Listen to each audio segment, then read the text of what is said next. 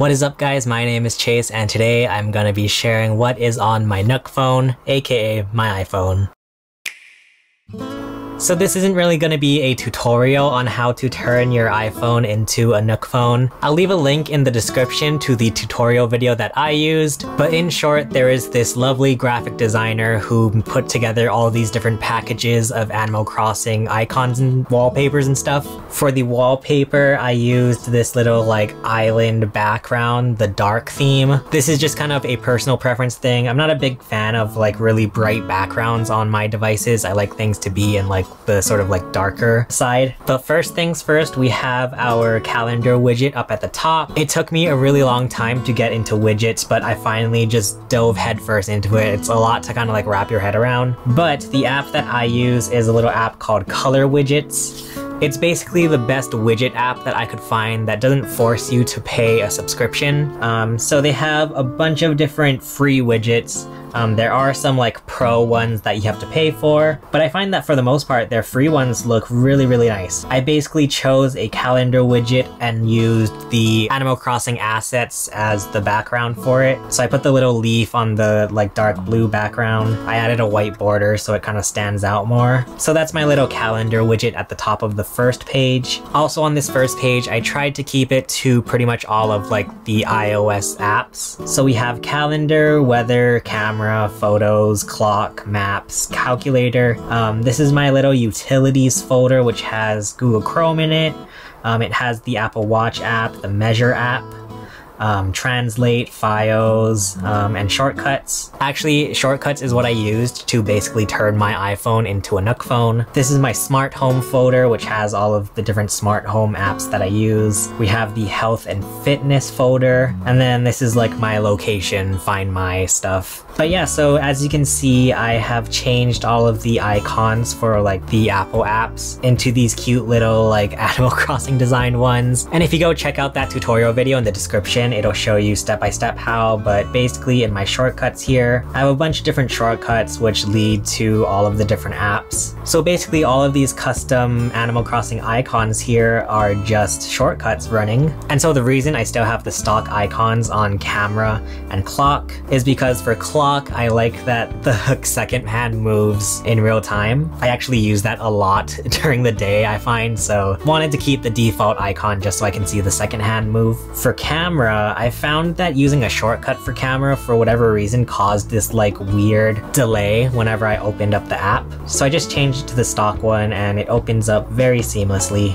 Oh yeah, and then also on the dock here at the bottom, we have my phone, messages, mail, and this is my iPod folder, which is just music and podcasts. The reason I have the stock icon for messages is because whenever you use this custom icon shortcuts method, since this is just a shortcut, it doesn't show the actual notification badge on the apps. I can't use a shortcut for messages or mail so that I can see the little notification badge for the rare times I actually get text messages. But yeah, so that's the first screen. Onto my next screen, which is basically just like the fun screen. This is basically everything else on my phone. I basically wanted to have a medium widget on every single page of my phone. So this is the Twitch widget. It shows the top 4 channels that are live right now that I'm following. And so this is my social media folder. These are all of the social medias I use, and these are the awkward ones.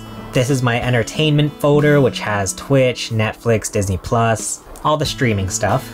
This is my like creativity folder, I guess. We have voice memos and all of like the third-party camera apps that I have. Airbrush is a nice one for all those beauty filters because, you know, I'm not comfortable in my own skin. Ooh, Imaging Edge app works really well for Sony cameras if you want to transfer files from your Sony camera to your iPhone. This is my music folder, which just has like, I don't know, random music apps that I use. I actually use this metronome app religiously. It's really nice because you can like tap and then it'll show you the actual tempo that you're tapping at.